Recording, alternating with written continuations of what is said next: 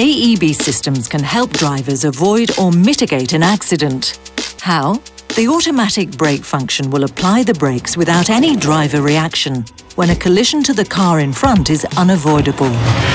Euro NCAP divides the available AEB systems on the market into two categories: at low speed, city systems; at high speed, interurban systems.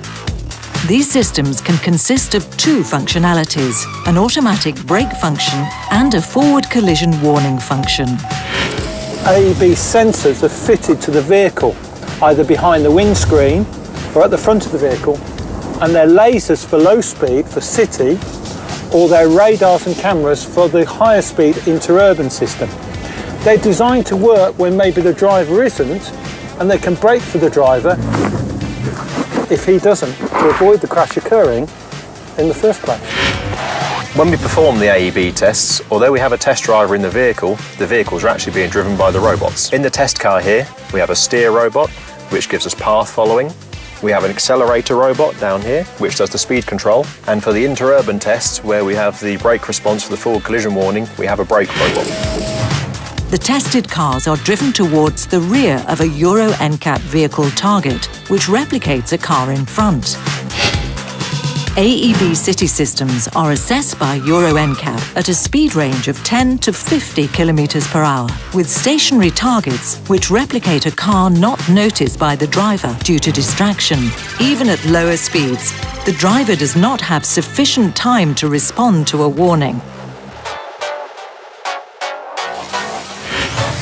Interurban systems are more complex, and they use radars and sometimes cameras in sensor fusion to constantly monitor the traffic situation around the vehicle. If there's a potential collision, the system will warn the driver. If the driver doesn't react, then the system can take over and automatically brake to avoid the collision occurring. The interurban tests use a mobile barrier towed behind an SUV. This represents crashes on faster roads like motorways, where we see more killed and seriously injured.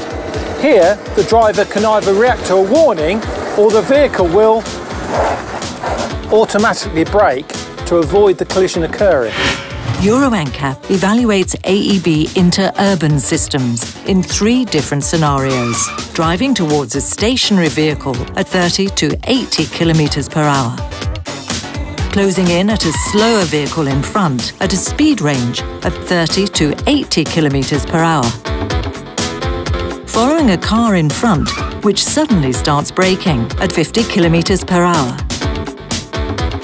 With the test results, Euro NCAP assesses crash avoidance systems by allocating coloured pads that help easily recognise their efficiency: good, adequate or marginal. To find out on what car models AEB technology is already offered, please visit our latest AEB fitment survey results on the website. Research indicates that 90% of road accidents are caused by drivers who are distracted or inattentive. By including AEB systems in the overall star rating as from 2014, Euro NCAP hopes the availability of such systems will increase and contribute in reducing the number of accidents on European roads.